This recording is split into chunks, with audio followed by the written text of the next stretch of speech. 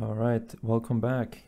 And here we have the gun all rigged and nice, all working. But it doesn't look too nice. It's not, very easy to work with these bones just in front of everything.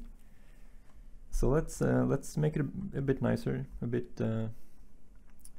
a bit better. So we can start by selecting each bone and going to the bone properties here. And we can actually turn off the scale or lock the scale so we don't accidentally scale them, because we don't want this to happen, So we can actually press the lock key here next to each bone or next to each scale value, and that's going to prevent us from scaling by accident, which is pretty useful. So let's do that for all bones.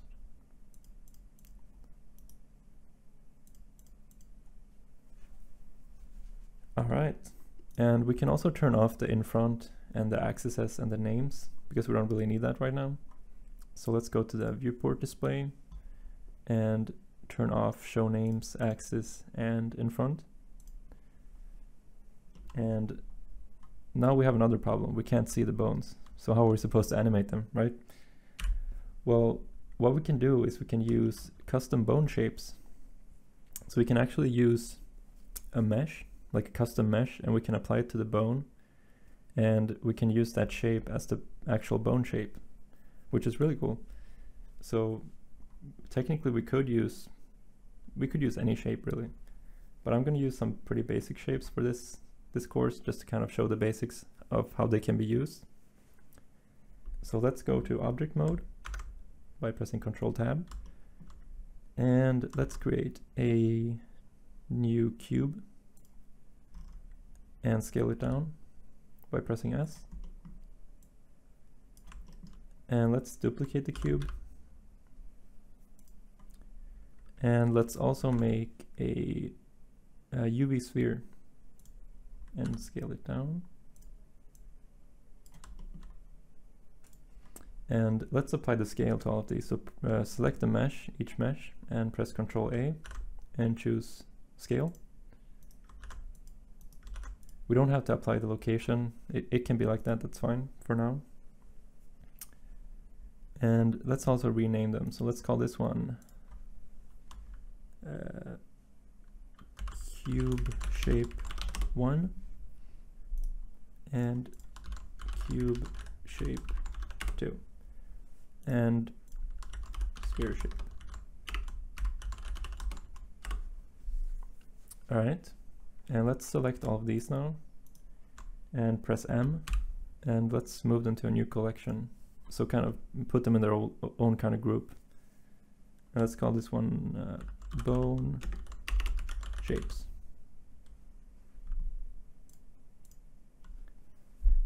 And the good thing about collections is that we can actually disable this whole group without selecting each one.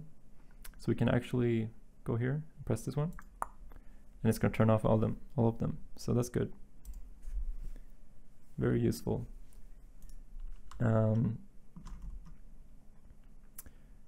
Right, and let's make this look a bit cooler. So we can start with the sphere, select the sphere, go to edit mode, and then in the top left choose edge select, and now we can remove some parts of this. So we can start by deselecting the center line here by holding down Shift and Alt, and the same for this one.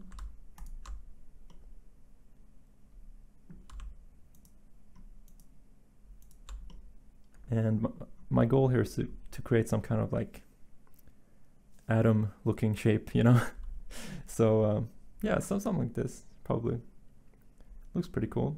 And let's delete the selected edges. So press X and choose edges, and there you go. Now we have this cool shape here that we can use. And these ones we can keep like cubes for now, that's fine. All right, so let's go back to the rig. We can switch to wireframe mode by pressing Shift Z, and let's select the rig and go to pose mode. And we can start by selecting the gun root bone here and go to the bone properties. And then in viewport display, we can set a custom object here. So let's set this custom object to the sphere shape that we just made. And as we can see, it's very small. We can't really see it, so let's scale it up a bit. Let's, I think about 8, 9, 10. 10 is perfect. I like that. And so this is just the bone that we had before, but with a different shape. And it makes it a bit easier to select the bone and also to see where the rotation is. Makes it a bit more clear. So let's repeat this step for these ones as well. So let's start with the slider bone. Select that, and let's use cube shape 1 for that. And let's enable wireframe as well. And scale it up a bit. All right. And now it's not really fitting the shape. It's a bit, kind of goes outside the model, which it's not very nice. It doesn't look too good. So we can actually edit this model here. So select the whole model and press SX to scale it down on the x-axis. And we can actually see that the bone shape is actually moving in real time, which is very useful. So we can actually shape it perfectly here. And on the y-axis. Okay, something like that. That's pretty good.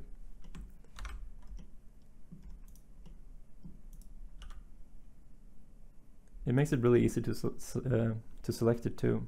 So now we can actually see clearly where all the bones are. And let's do this for the mag as well. So select the mag, go to custom object, and let's use the cube shape 02.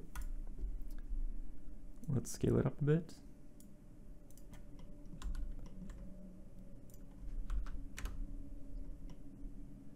And just like we did with the slide bone, we can actually edit this model here and make it a bit more fitting, I suppose.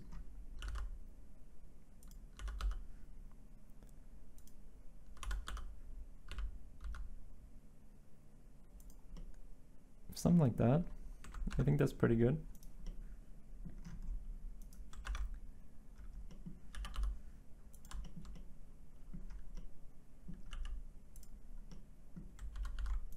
All right, and now we can actually hide the bone shapes because we won't be using them anymore. It's still good to have them in the scene, but we don't really need them anymore.